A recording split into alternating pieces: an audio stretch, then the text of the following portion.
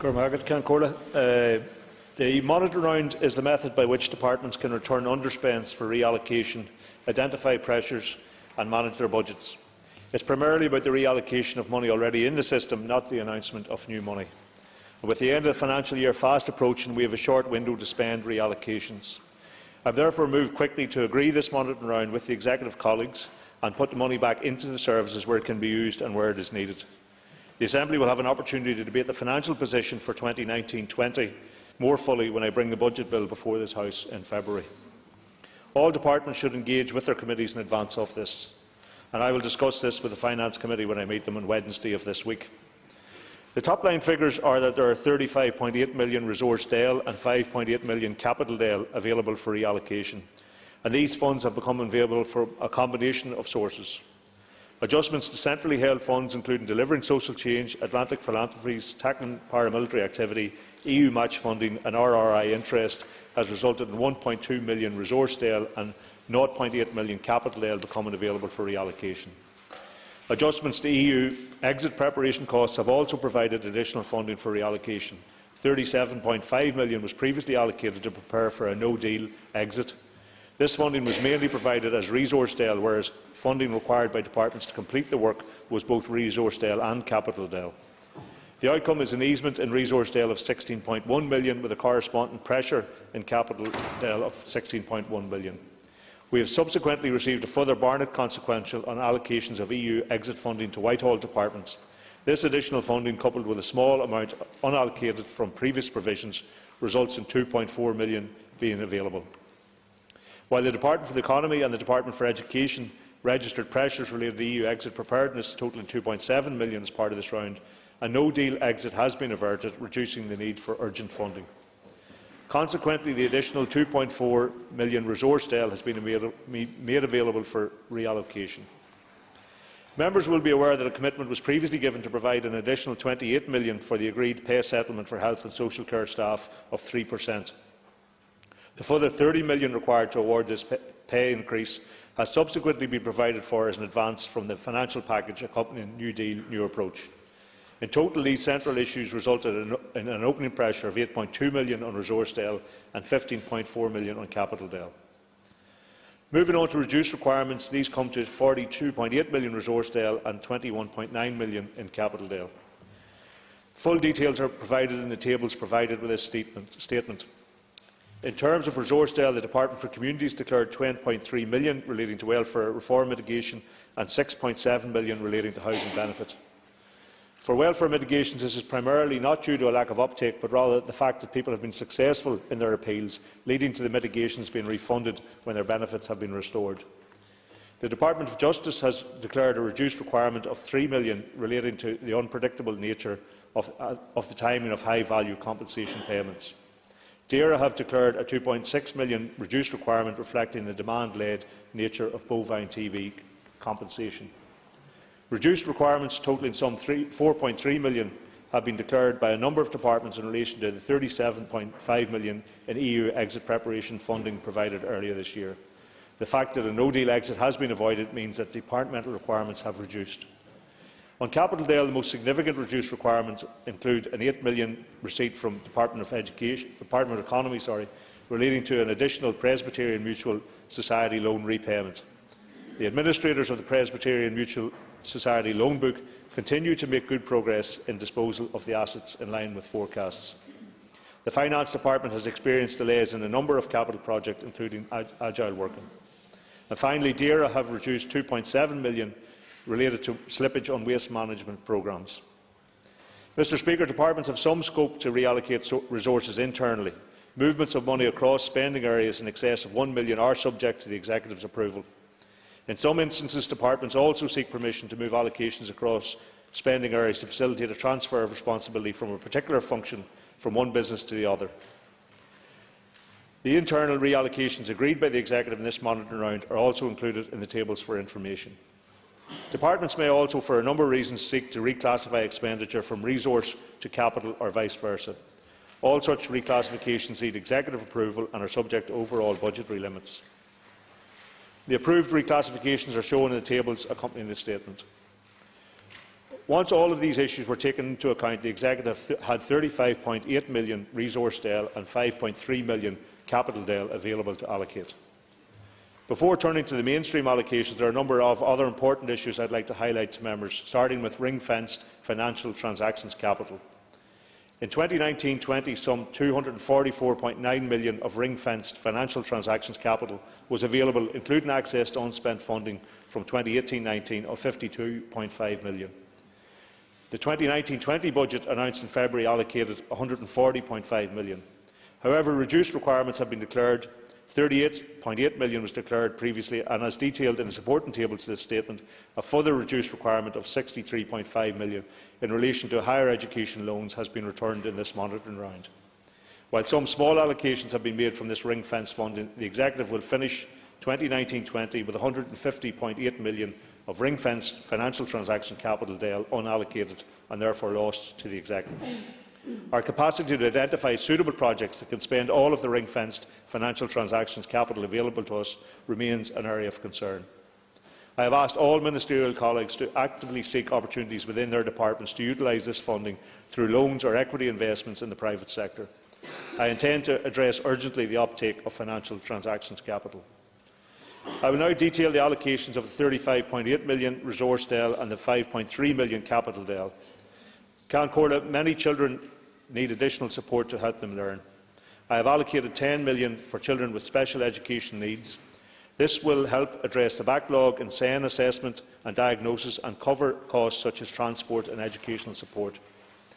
I have allocated a further £19 million for the Education Authority to meet the shortfall in contractual pay costs for teachers and non-teaching staff in 2019-20. Members will be aware of the contaminated blood scandal. In the 1970s and 80s, thousands of people with haemophilia, including children, were given blood infected with hepatitis C or HIV. Payments for survivors here are lower than in England, and the New Decade New Approach document includes a priority to bring about parity in financial support.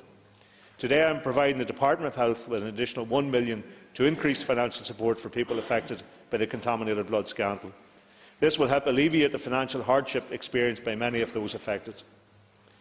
The Historical Institutional Abuse Inquiry reported on the 20th of January. I have to apologise to colleagues for the misprint. Your statement versions are reading the 20th of June 2017. It was actually the 20th of January. I want to correct that in my report here today. It is long overdue, but I am glad a way forward has now been found to address the recommendations in that report.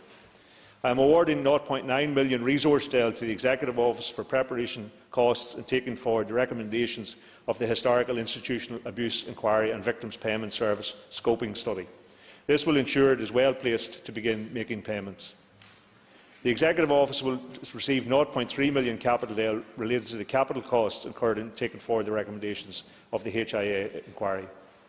Other allocations are detailed in the tables and include £3 million resource DEL to the Department for the Economy to honour a commitment by the previous Executive that further education colleges would have access to year-end underspends in order to help manage the impact of the difference between the financial year and the academic year. £1 million resource DEL to the Department for Infrastructure for the provision of winter services. £0.9 million resource DEL to the Assembly for the increased costs associated with a fully operational Assembly and Executive in place for the last quarter. It also includes budgetary cover for members' salary costs and ministerial salaries restored to their correct level under the provisions of Assembly members' salaries and expenses determination 2016. On capital DEL, the Department of the Economy will receive £1 million for minor capital works in FE colleges. The Department for Infrastructure will receive £3.8 million capital DEL, £2 million for the Belfast Transport Hub flagship project and £1.8 million for the replacement of the failed and unsafe street lighting columns. All funding currently available has now been allocated, and while there remain pressures in departments, it is hoped that these will be manageable throughout the remainder of the year.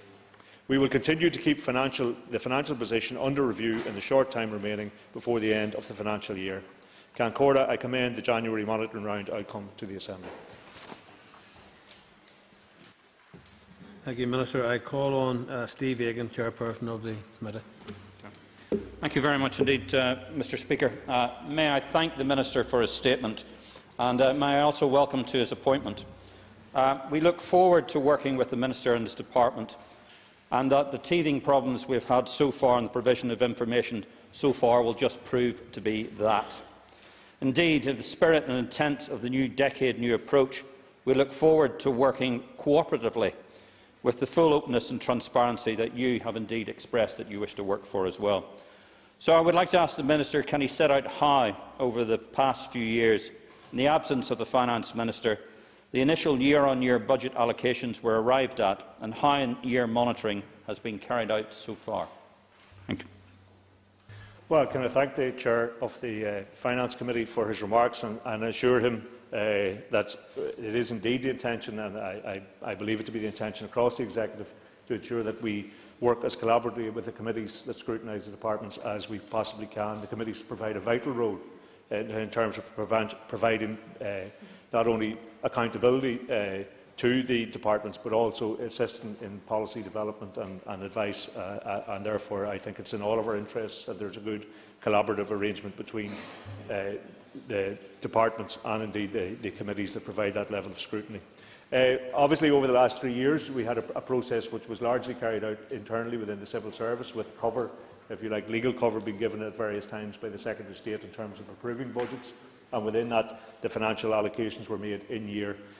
Thankfully, we now, albeit with in monitoring round terms, a relatively small allocation at the end of the year, and I think that is perhaps indicative of the fact that of two things: one, that there is less money in the system, and also that departments are spending it better, which is something to be welcomed. But certainly the fact that there is less money in the system means that the allocation at this time is probably well reduced. So we now have, thankfully, back to the situation where a monitoring round allocation will be brought to the Assembly for comments. It will be brought to the Finance Committee for their scrutiny as well. And I think I'm certain that most people will welcome the fact that this is the pattern for going on. I call on Paul Frew. Speaker, can I also thank the Minister for his statement and to also congratulate him in the post of Finance Minister. And I too give him this commitment. We'll work constructively together in order to make lives better for the people of Northern Ireland. Can the Minister explain in detail the reasons why the Executive has £150.8 million of ring-fenced financial transactions, capital DEL, unallocated, and therefore lost to the Executive and then by extension the people of Northern Ireland? And can the Minister explain if this amount has anything to do with his party colleague, the previous Finance Minister, walking out on his job without firstly putting in place a working budget? Well, I thank the member for his kind words. Not surprised that he moves quickly on to business beyond that, but that's what I expect from him, knowing him in the chamber over the last number of years. I have to say that I agree with the concerns expressed in relation to financial transaction capital. Any time that this Executive will end up giving money back to Treasury, I think is a matter that all of us should be concerned about, because we have limited enough finances as it is, and we want to ensure that we spend and get the maximum benefit from every pound that this Executive has to spend. So this idea of £150+ million going back to Treasury is something which concerns me.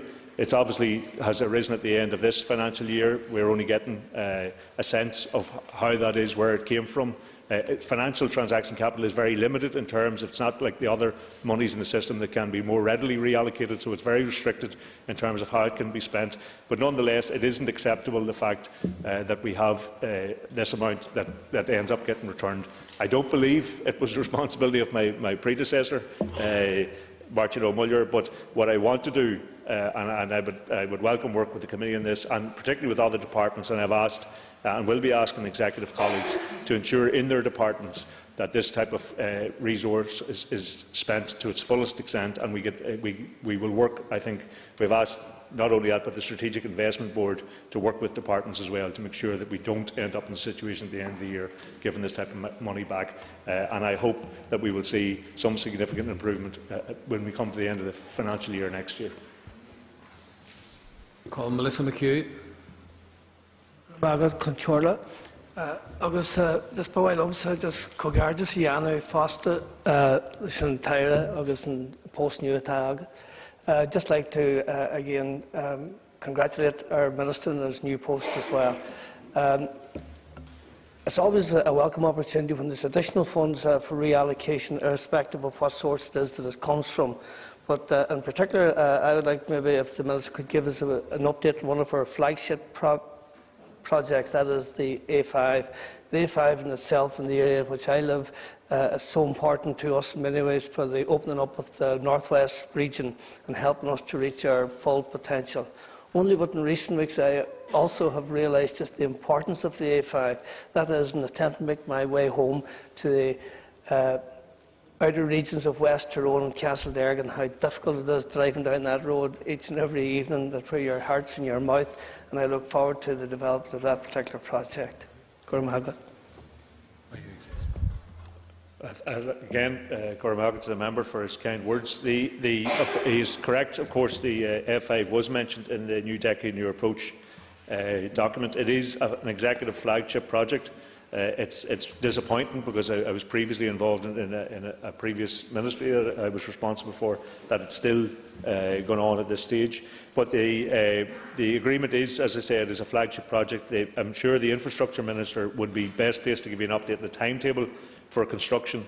But I think that we're aware that the issues which caused the delay in that scheme weren't necessarily due to funding. It was due to other matters which held it up.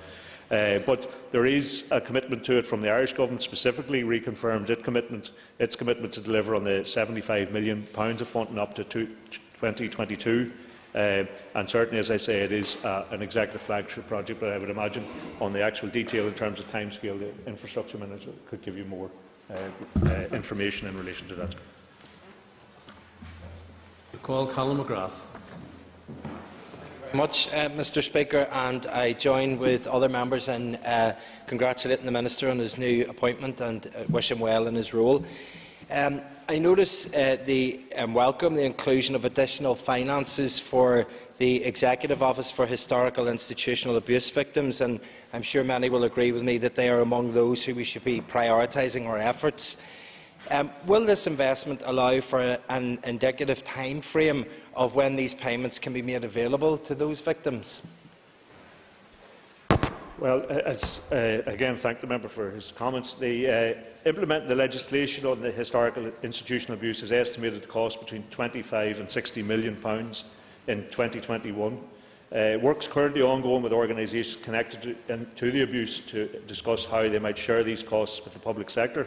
The scheme is set to have a sizable long-term financial impact, but the exact amounts will be hard to predict accurately until it begins to operate. And the Executive Office, as he has alluded to and understands, are taking forward the refinement of the cost estimate. So they essentially will be responsible for timetabling. What we're trying to do is enable that and facilitate that by providing some additional resource to them. And I would hope that perhaps when the First and Deputy First Minister are up answering questions, that they will be able to give some more detail in terms of time frame. I call Chris Little.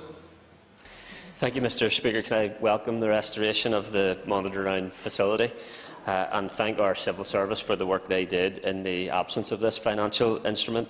I welcome the £10 million to help address severe pressure on special educational needs provision, but can I ask the Minister why the Department of Education has been allocated only £19.1 million of the £34.8 million which it bid for teacher pay? The implication of this funding gap and when the Executive will allocate adequate funding to settle teacher industrial action. I thank the member for his comments, and I agree with him in terms of the gratitude for people who kept this work going over the last 3 years. I've made that similar remarks to the staff in the Department of Finance as well. The £19 million that we have allocated as part of this monitoring round is to meet contractual pay costs for teachers and other non-teaching staff in 2019-20. It's not sufficient to settle the industrial dispute over pay awards for 2017-18 or 2018-19, so it's not intended to do that. It's really an issue in terms of contractual costs that already exist, and try and address those. That obviously will have to be a further discussion when we go to set the budget next month in relation to the outstanding pay issues. And I know that as part of the New Decade New Approach, there were commitments given in there on behalf of the two governments to resolving these issues. We also have commitments that we require to give to civil servants because they have pay issues as well. And so that's why my focus in the last 2 weeks has been trying to ensure that the governments live up to the commitments that were part of that document. And I hope that we will be in a position to feed that into the budget discussions we have, and so we can have a fair pay for all of our public servants. Michelle McIlveen. Statement this evening, and while we all appreciate the challenges of the limited amount of money available in this monitoring round and obviously the competing priorities of all members, we are all aware of the deterioration of the roads network, and it's disappointing that the roads maintenance bid was unsuccessful in its totality. And while I welcome the allocation to winter service and street lighting, this does not go far enough to cover either of these services. Can the Minister give a commitment in the forthcoming budget to prioritise resource in these areas? I accept what the member says, and obviously there's a very limited amount of money to give out, and trying to spread that as best we can. We've been fortunate thus far, although it was snowing at home where I was leaving this morning, but we've been very fortunate thus far that the winter hasn't been so bad. So we have allocated some money, as you say, I think it's £1 million for winter pressures. The Infrastructure Minister obviously would have liked more, and as she has written to me, I have written back to say that if a situation arises between now and the end of the winter, that we will try and find more resources to allocate if those are necessary ahead of that.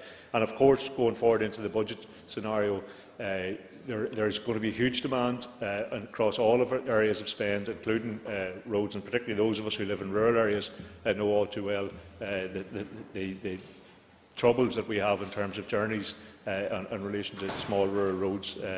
And so we will certainly try and work with the Infrastructure Minister to try and secure as much as we can, but we'll be against a list of hugely competing demands, and that's why my focus early on in my tenure in this department has been to try and secure the necessary finances for across the executive. So when it comes to these issues, we're talking about what we can allocate rather than what we have to save. I call Gemma Dolan. Conor, and I thank the Minister for his statement, and I welcome the allocation of funds to the Department for the Economy for minor capital works in further education in colleges. FE colleges such as South West College in my constituency of Fermanagh and South Tyrone make such a vital and valuable contribution to our communities, and therefore I was wondering if the Minister could indicate how soon the Department for Economy is likely to receive this funding. Well, the Department of Economy, once the Assembly, the Executive has approved this and it's gone through to this proceeding in the Assembly, then the money immediately becomes available to the departments to spend. And the member is quite right. I mean, those colleges play a hugely vital role in terms of overall education, but also in terms of the economy and training young people up to have the necessary skills to match the requirements that the economy has. So where allocations can be made to them, we certainly will try and do that, but the Department of Economy should have the money very quickly and allocated. There is, as you will understand, an urgency in terms of spending this. This money is to be spent before the end of the financial year, before the end of March. So we get the allocations to the departments very quickly, and we hope that they get those to the necessary recipients as quickly as they can and get the money spent. I call Paul Given. Thank you, Mr. Speaker. I note the Department of Justice was able to hand back around £3 million, which I'm sure will be well spent now in these reallocations of it. So, having said that, can I ask the Finance Minister, was there a bid put forward from the Department of Health to put money into tackling the waiting lists, given that the pressures exist in that? I note that I don't see any bid that was made for that. There may be a justifiable reason for that. However, given the levels of people waiting on those lists of over 300,000, I would like some reassurance that that is an issue that will be tackled by that department and the executive. And then finally, can the Finance Minister elaborate, Mr. Speaker, on the £19 million operating deficit that was ran by TransLink that they made a bid for? Well, firstly, can I say this is a very limited allocation of resources to be spent within a very limited time frame. One of the first ministers, in fairness to him, that I met and that asked to meet me was the Health Minister, and we had to sit down within 2 days of the Executive being formed to discuss the real pressures that are faced in the Health Department. And as you understand and know, health is a priority for the entire Executive, and we've made that very clear. And we had a discussion last week when the Executive got together and reiterated that. So while there may not be a request for an allocation as part of this limited pot, there is absolutely no doubt that, from my perspective, that the Health Minister and the Executive as a whole are determined to try and deal with the issue of waiting lists and the broader pressures felt in the health service. The first priority of the Executive was to meet the pay demand in relation to the health staff, and we managed to do that. So I wouldn't read anything into the fact that there is no allocation in this for waiting lists. There is an Executive priority in relation to all of those pressures which will be met. I haven't got the detail in terms of why TransLink we're asking for that increase, but I'm happy to provide it to the member at a later date. I call Karen Mullen.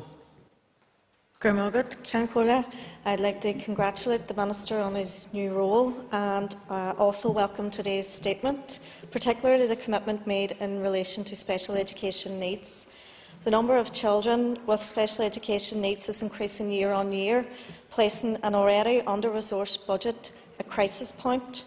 It is estimated that in order to stand still, £110 million is required for special education needs provision over the next 4 years.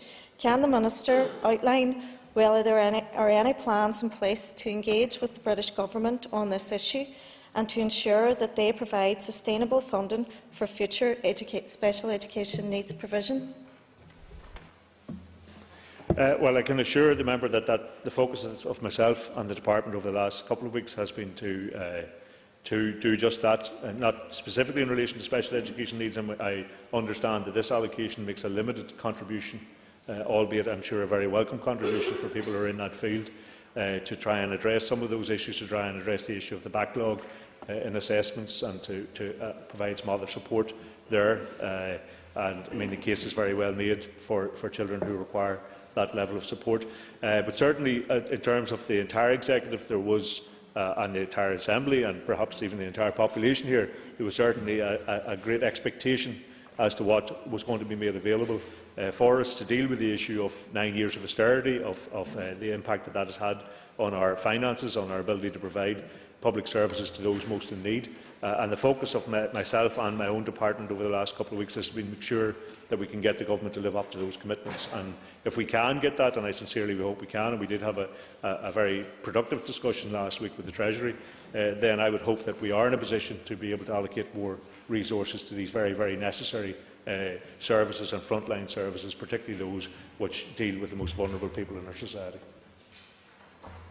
I call Dolores Kelly. Thank you, Mr Speaker, and thank you, Minister, for your statement. Others have referred to the Department of Infrastructure and the requirements needed, and we know in recent years, Minister, that there has been significant shortfall in overall funding.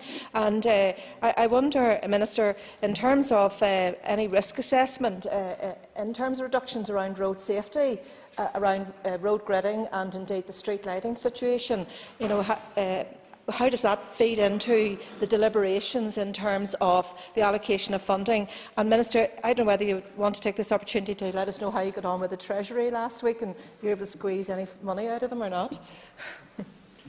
Well, can I say in relation to the allocation, I mean, I entirely agree with the member that, you know, across all services, and you know, road service and the Department of Infrastructure services generally have suffered the same as everyone else. If we have 9 years of austerity budgets, that, you know, you cut until you're back to the bone, and with a whole range of services we are literally back to the bone, and that's why it's so important that we secure additional finances. So the Department of Infrastructure will have made its bid, as a whole range of other departments did, and made its case, and I understand and quite readily accept that the Infrastructure Minister isn't entirely happy with the limitation in terms of the allocation, and I have assured her by writing to her to say if there are pressures arise as a consequence of the winter months over the next couple of months, then that we will try and find additional resources for her in that matter. So I hope that provides some reassurance, but in the longer term, you're quite right, we do need sufficient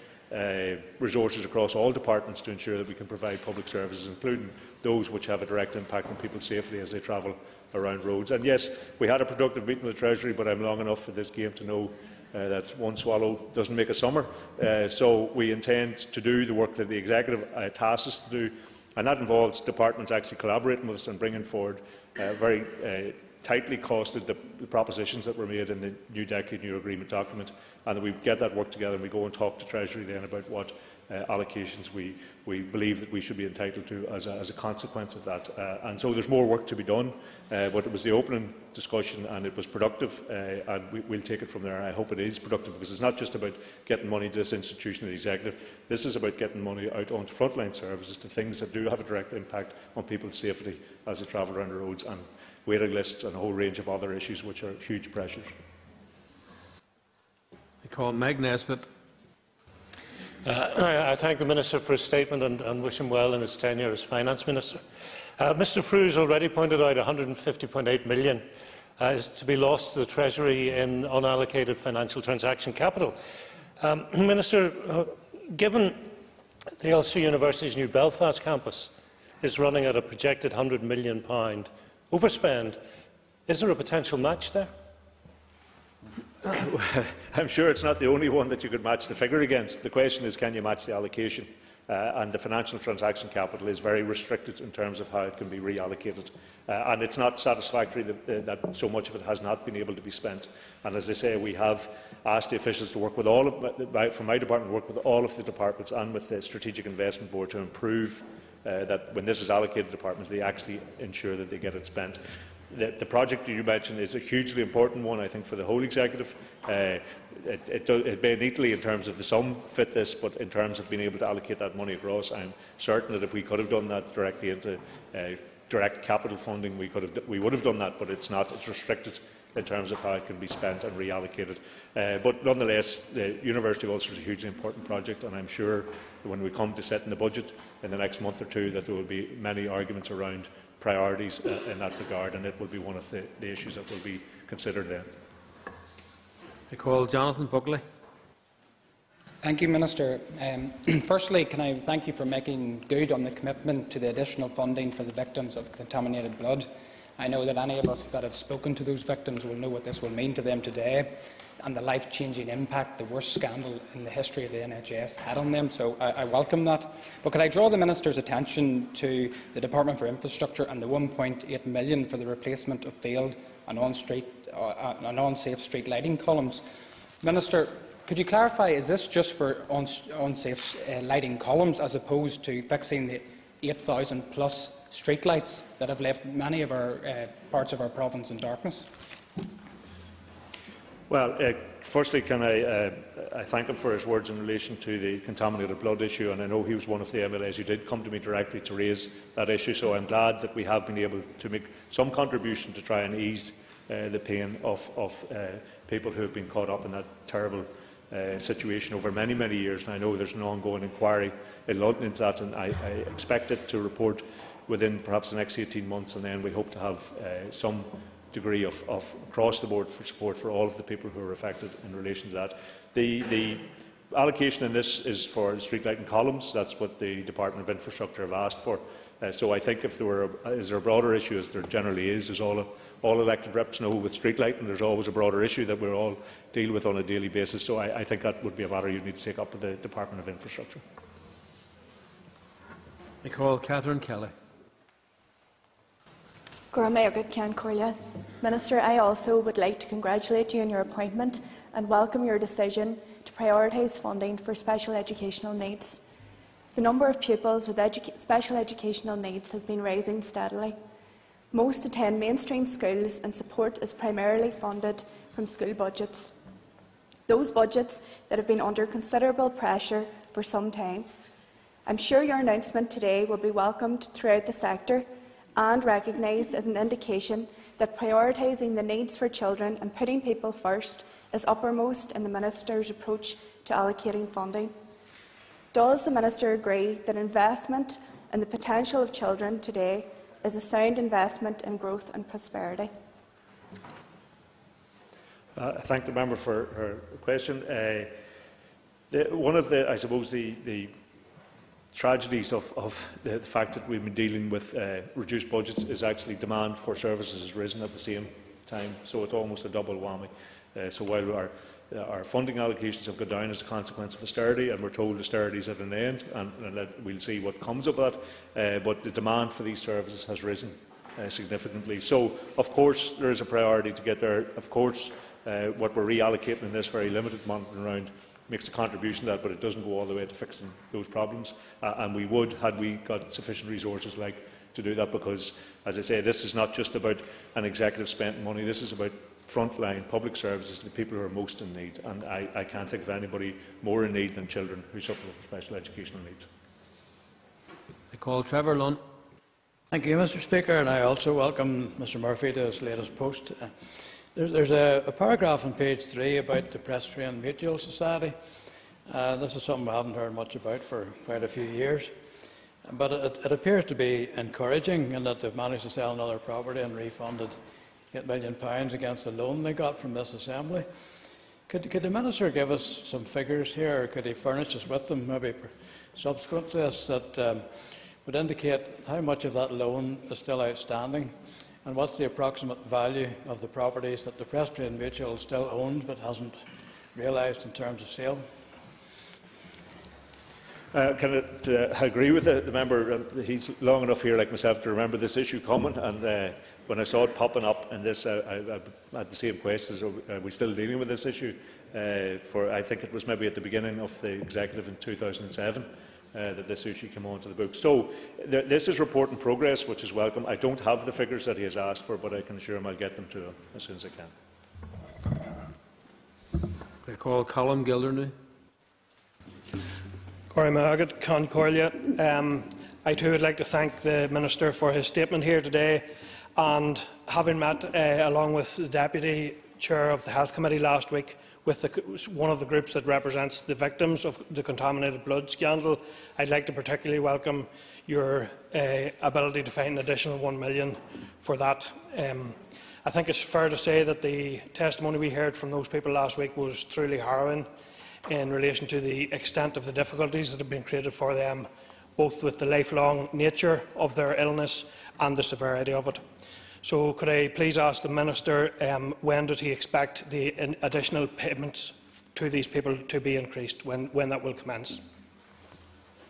Well, as I said in relation to a previous answer, once the funding package is agreed here and has been agreed by the Executive, then it's immediately allocated to the departments. There's a very limited time left in this financial year in which to spend, so there's an urgency attached to this. And my executive colleague, the Minister for Health, will be making his department's plans public shortly with regards to this funding, so I look forward to that. I call Mr. Mark Durgan. I'm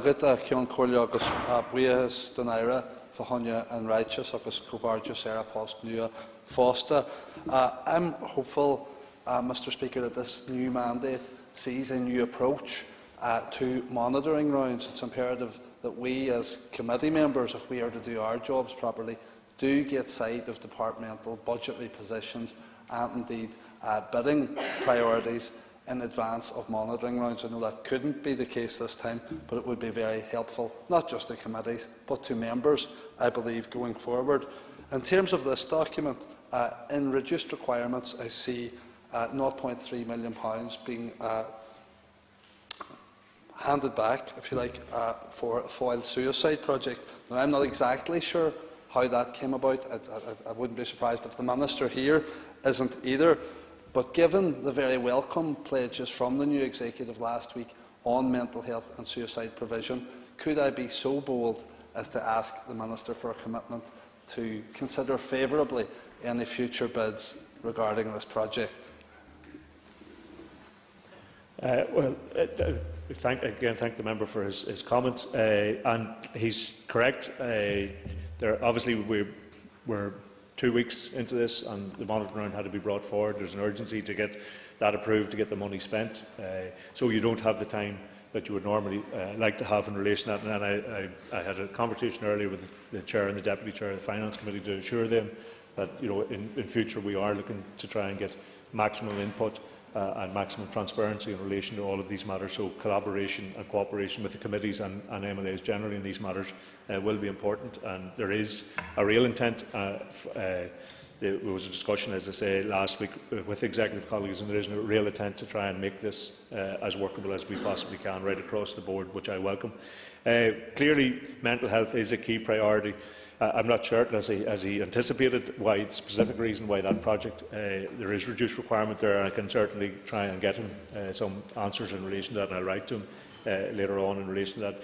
This is about reallocating, as I had said, a relatively small amount of money to be spent relatively quickly. There is a strong sense of priority right across the executive, and again featured in our discussion last week in relation to mental health in general, to try and to improve services and to try and make a real impact in terms of this issue, which is becoming of increasing importance across society. So I can't say for certain.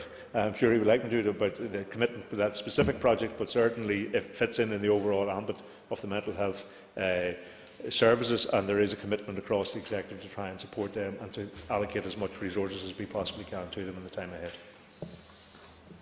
I call Rosemary Barton. Thank you, Mr. Speaker. Minister, can I wish you well in office also? After a wait of 15 years, the new bill for Devonish College has eventually started. However, I notice in your internal reallocation that there has been a removal of £2 million from that budget already. Can you please advise as to why that has happened? Again, I apologise. I'm not sure the specifics of that, why that is the case. But you find that come towards the end of the financial year, perhaps contracts haven't been awarded as quickly as they can. There may be other reasons for delaying. Particularly, capital projects can run into unforeseen snags, and unless people are certain, the last thing we want is that if a project or if a department is not certain they're going to spend the money by the end of the financial year, they should surrender it for reallocation. There will be future money for those projects if they're committed to. So they should really surrender, rather than hang on to it and find that they can't spend it. That money goes back to the Treasury. That's the worst outcome that we can have. So I don't know the specifics. Again, I'll ask officials to make a note of that, and I'll write to you in relation to that project. I call Rachel Woods. Thank you, Mr. Speaker, and I too thank the Minister for his statement tonight. Just with regard to the reduced requirements on the Department of Communities, and they've declared that £19 million for welfare reform mitigations and housing benefits in total. Also note that many people have been successful in their appeals, leading to mitigations being refunded, calling into the question the entire welfare system as it is. I would like to ask the Minister what the rest of this is relating to, as well as a significant budget going back from housing benefit, given the cliff edge that we're facing in March, and if the Minister has any plans for future funding of welfare mitigations past this financial year. Could I thank the member for her question, and could I welcome her to the chamber? I haven't had an opportunity to welcome her to her post as yet, so I hope she has a successful time here.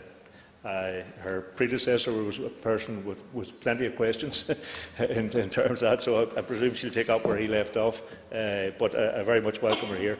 There has been, as I said in the statement in relation to welfare mitigation, the case is that it's not that the lack of uptake, but it is the case that people have had their appeals been successful, which does, I accept the point you make, does prove the nonsense of some of these so-called reforms, where they're trying to drive people unfairly out of benefits which they're entitled to. So I'm glad that the appeals have been successful, but nonetheless we want to ensure, I know my colleague here beside me has been making announcements in relation to securing that mitigation package going forward, because it has been the biggest safety net that has been provided to people, vulnerable people anywhere in these islands. So I think it is something that this Assembly and Executive can be proud of, even though we still disagree with the thrust of the welfare reform proposals that have come from London. In relation to the Housing Executive, again, I don't have the detail as to where that has come from, but I will, of course, get some detail on that and write to the member. I call Jim Allister. Thank you. Could I ask the Minister to bring some clarity to the issue of EU exit costs? In his statement at page 2, he says £37.5 million was previously allocated to prepare for a no-deal exit. This funding was mainly provided as Resource Del. The outcome is an easement in Resource Del of £16.1 million. Then at page 3, he said reduced requirements totalling some £4.3 million have been declared by a number of departments in relation to the £37.5 million EU exit preparation funding provided. And then back on page 2, he concludes that consequently the additional £2.4 million resource DEL has been made available for reallocation. Could he square those figures? Well, I'm sure I can, although I may not have time to do it within the context of the statement. But I just say briefly that the £37 million of the 4.3 reduced requirements, DAERA surrendered £2.9 million, Department of Justice surrendered £0.6 million, Department for the Economy £0.2 million, and the Executive Office £0.4 million. The allocations are to DAERA for £4.9 million for trade inspection, legislation, policy staffing, £2 million to Department for Economy for Invest NI, £2.2 million to NI Water for maximising chemical stock levels, £10.6 million for roads, ports and infrastructure, £3 million for vehicle parts, Department of Health £2.7 million for medicines, Department of Justice £3.1 million for policing. So there are a range of expenditure. What we have is obviously there was money allocated as a barring consequential for a no-deal exit. Now, thankfully, we didn't have a no-deal exit, so I think it's very welcome the fact that the Executive and the departments were able to hold on to that money and reallocate it. If there's a specific requirement in relation to some of the figures, I would be very happy if the member would drop me a letter and I'll respond to him in due course. I could call Jerry Carroll. Thanks, Mr. Speaker. And while people no doubt welcome the news that some worthy causes have been addressed in this announcement, I want to ask a question on behalf of civil service workers who will be confused, Mr. Speaker, because whilst they've been fighting hard on picket lines for the pay they deserve, indeed they were out last Friday past, they have been told by the Department for Finance that the money wasn't there for them. Yet here is a statement from the Finance Minister which tells of excess millions from the Stormont coffers for reallocation. They will be confused too, no doubt, when a brand new deal was signed up to which didn't mention their pay struggle and which seemingly secured absolutely no financial commitments from the British Government. Can the Minister clarify for those workers whether their pay dispute will be resolved to meet their demands as a matter of urgency? Well, the member should know, if he's following this, that the negotiations are ongoing with the NIPSA in relation that I met them last week.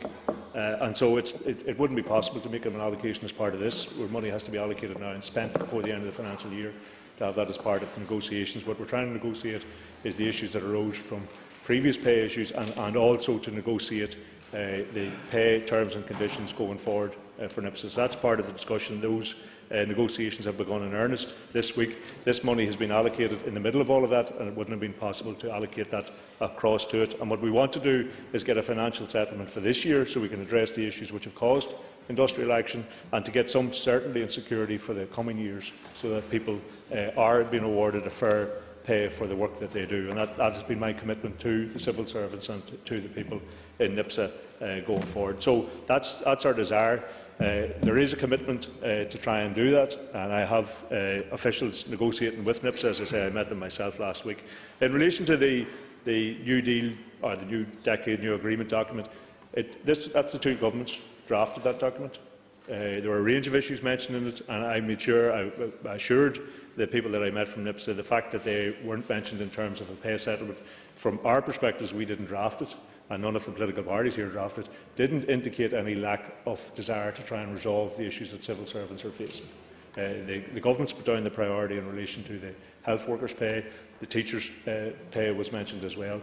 But there is a desire to try and ensure that civil servants, and all of us are aware that they've been in industrial action now for some period of time, and that will continue, and that's their right until such times as they're satisfied with whatever the outcome to negotiations may be. So it's not the lack of inclusion in this is nothing to do with the fact that those negotiations want to come to a successful conclusion. You couldn't allocate money in this round while we're actually in the middle of negotiations, because you haven't come to an agreement as to what the allocation actually would be. So my priority is to try and secure sufficient resources to ensure that civil servants and all public sector workers get a fair pay for the work that they do and the contribution that they make to society. Can I call Claire Sugden? Thank you, Mr Speaker. I wish to pick up on a point made by both Mr Nesbitt and Mr Frew in relation to financial transactions capital. My understanding, and please correct me if I'm wrong, is that FTC is a loan from Treasury going to private sector entities via a sponsoring department.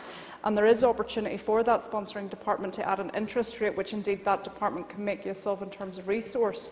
I suppose it is disappointing that we are sending back £150 million and indeed interest, which perhaps is revenue for this executive and is much needed. I would be interested to hear the Minister's thoughts around this as a potential revenue-raising mechanism, indeed if it's considerable at all to make a dent in our finances. Well, I agree with her in terms of the concern in relation to this, and I think it should be a matter of concern for us all. I'm not certain that it is a significant revenue-raising option for us, but nonetheless, if there is our finances allocated here, we want to make sure that the departments are using them all, and that we don't end up surrendering any resources back to Treasury, because that's been lost as far as we're concerned. So, as I said, that the officials will be talking to all of the departments. We will be asking the Strategic Investment Board to work with them as well to make sure that they maximise the use of that resource available, so we don't end up in a situation like this next year again. I call Pat Catley. First of all, I wish to apologise to yourself for being late in, and wish to apologise to the House for coming in late on that. But look, like an old pro boxer, I thought there was going to be some sort of a bell, and I didn't hear the bell, Mr Speaker, so I was caught out. I wish to congratulate Mr Murphy on his appointment to the Ministry.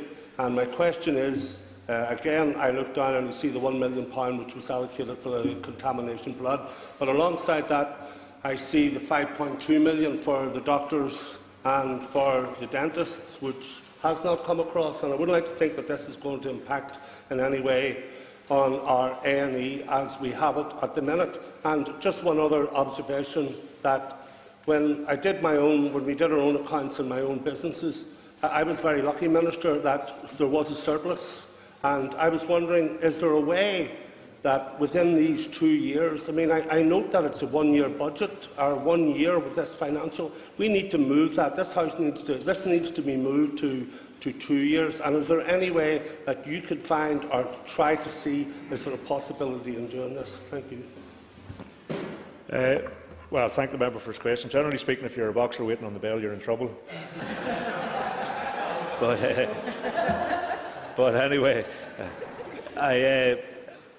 in relation to, yes, of course, there are bids that aren't met, and we have to try and ensure in meeting bids, obviously, there are things like the contaminated blood thing, which is a hugely important issue to address. And any of the health bids and any of the bids from across the departments are important issues, and departments make the case to them, and we try and ensure that the inability to deliver on that at this time doesn't have very detrimental effects. So clearly we don't want to see that happen in relation to health.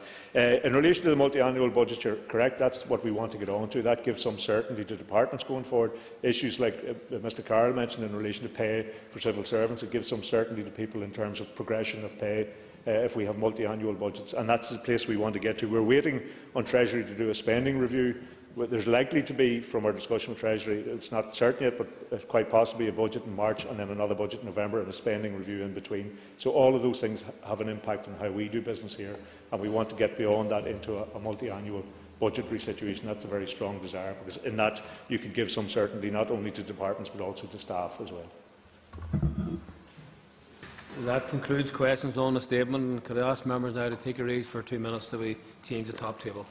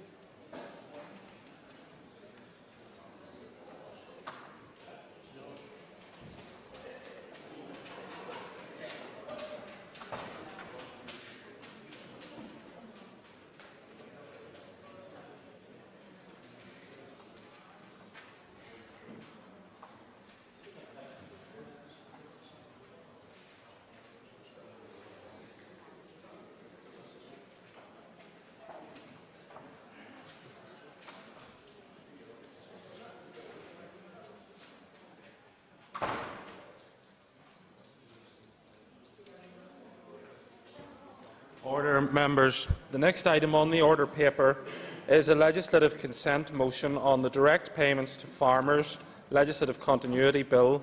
I will ask the clerk to read the motion.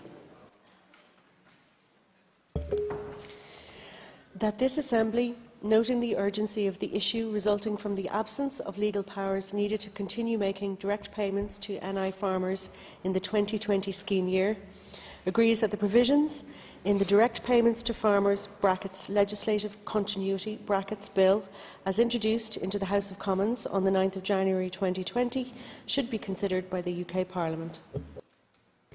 Thank you. I call the Minister for Agriculture, Environment and Rural Affairs to move the motion. Minister.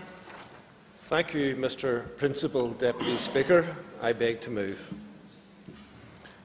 Thank you. The motion has been moved. The Business Committee has not allocated any specific time limit to this debate, nor to individual contributions. I call upon the Minister to open the debate upon this motion. Minister. Thank you, Mr. Principal Deputy Speaker. Can I first of all declare an interest as declared in the Register of Interests at this moment in time until I totally divest myself of interest in this matter. Normally I would have brought this motion forward within the established time frame, and I apologise that that wasn't possible to the House today. We are under very tight time constraints, and if I wish to have the legislative authority to enable some £293 million to be paid in direct payments to farmers in the 2020 scheme this year. The UK Minister for Finance, or for Agriculture, Environment and Rural Affairs, wrote to me last Monday and asked that the Assembly would provide legislative consent to Her Majesty's Government legislating on our behalf in relation to the Direct Payments to Farmers Legislative Continuity Bill. I will provide the House with some background. Article 137 of the Withdrawal Agreement disapplies the EU Direct Payment Regulation, EU Regulation 1307/2013, which provides the legal basis for CAP Pillar 1 support to UK farmers, so that it ceases to apply to the UK after the 2019 scheme year. The reason for this is that the 2020 schemes payment would be made out of the EU 2021 financial year budget that falls into the new EU multi-annual financial framework to which the UK is not contributing. Therefore, if nothing was done to replace the EU regulation, there would be no legal basis for direct payment to UK farmers. The Direct Payment Legislative Continuity Bill corrects that deficiency.